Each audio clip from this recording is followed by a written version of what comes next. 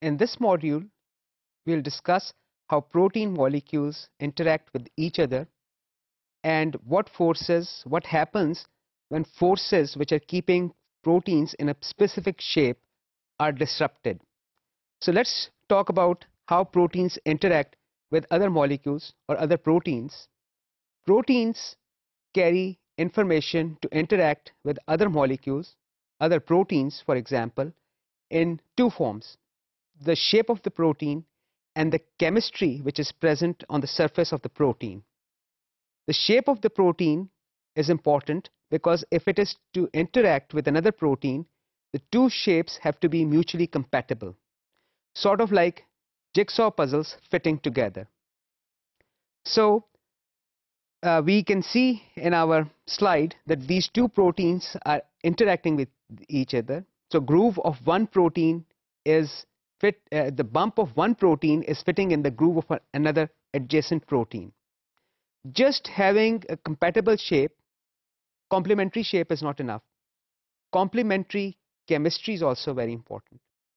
For example, the site at which these two proteins are going to interact have to have compatibility too. In this slide, for example, if you notice, the positively charged group of atoms or positively charged entity is interacting with a negatively charged entity. In this case, a hydroxyl group is interacting with a positively charged R group of amino acid on another protein. Right below it is also right below it there is, I'm sorry, let's erase this. Right below it there's a hydrogen bond. You can see a hydroxyl group is interacting with the hydrogen atom, forming a weak interaction called hydrogen bond, which we have discussed in a previous module. There's also another type of bond which we haven't discussed yet. It's called the hydrophobic bond. This bond is between these two molecules right here. You can see these two molecules, they are interacting, and they're interacting via hydrophobic bond.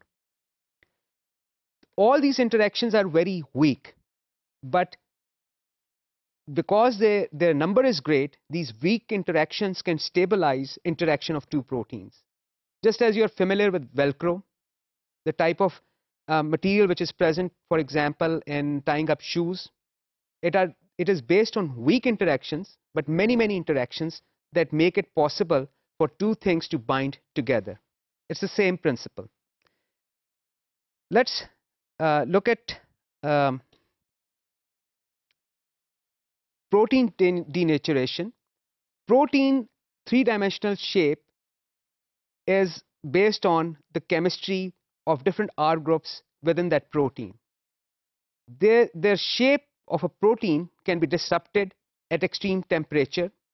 I'll give you a very common practical example. When you boil an egg, protein present in the egg denatures, and when you cool it, you never go back to the original state.